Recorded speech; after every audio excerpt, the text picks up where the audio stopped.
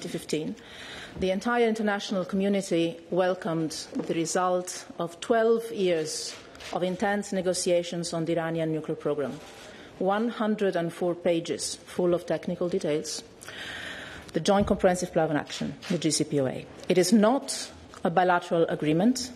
It does not belong to any single country, and it is not up to any single country to terminate it.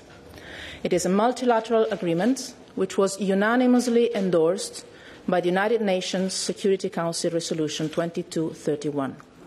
It is a robust deal that provides guarantees and a strong monitoring mechanism so that Iran's nuclear program is and will remain exclusively for civilian purposes only. We cannot afford, as international community, as Europe for sure, to dismantle a nuclear agreement that is working and delivering, especially now.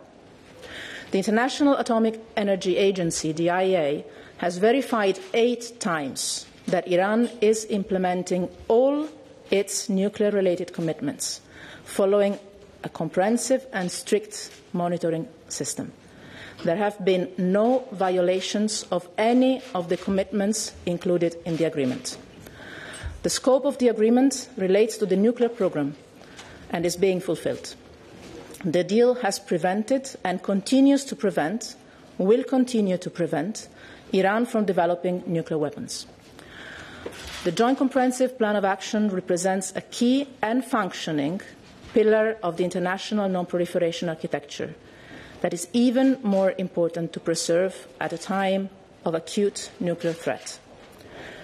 We believe we have a collective responsibility to preserve it for our own collective security. The United States domestic process, and I underline domestic, following today's announcement of President Trump, is now in the hands of the United States Congress. The JCPOA is not a domestic issue, but a UN Security Council resolution. The international community and the European Union with it has clearly indicated that the deal is and will continue to be in place. The European Union continues to fully support the Iran nuclear deal and the full and strict implementation of all its provisions by all parties.